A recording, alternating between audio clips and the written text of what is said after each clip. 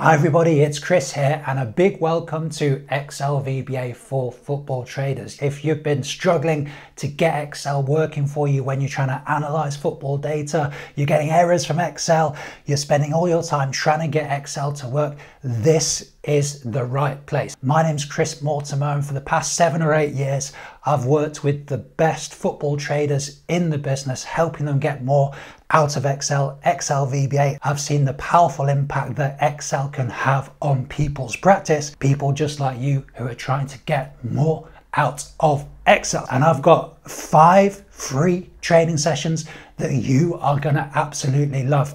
The bad news is I'm only your guide. I can't do it for you. Excel can't do it for you either. You've got to get yourself in the right mindset. You've got to bring the right qualities to the table. You know, that resilience when it doesn't work. Are you going to give up or are you going to come back to it? If you can bring all that to the table and work with me effectively, I'm absolutely confident we are going to transform the way you are using Excel. I'm going to release 1 video every 3 days. That's starting tomorrow, which is October the 22nd. I'll still send you an email, an automated email, every 3 days to remind you that there's another session available. Yes, I want you to reflect on what's going on. I'm providing a learning journal. What I recommend you do is you do the demonstration one day, then you think about application the next day. So from the stuff I learned yesterday, how could I apply it to my practice? And then on the 3rd day, you do a reflection, and the learning journal naturally sits in Excel. And I want you to fill it out.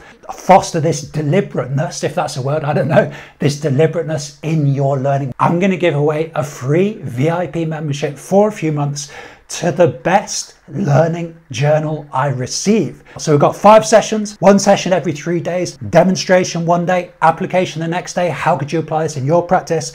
And then the 3rd day, doing some kind of reflection. That in itself is going to transform the way you are using Excel. I'm excited about this new community. I hope you are too. I'd love to have you in there. Take care, and I'll see you in the first training videos.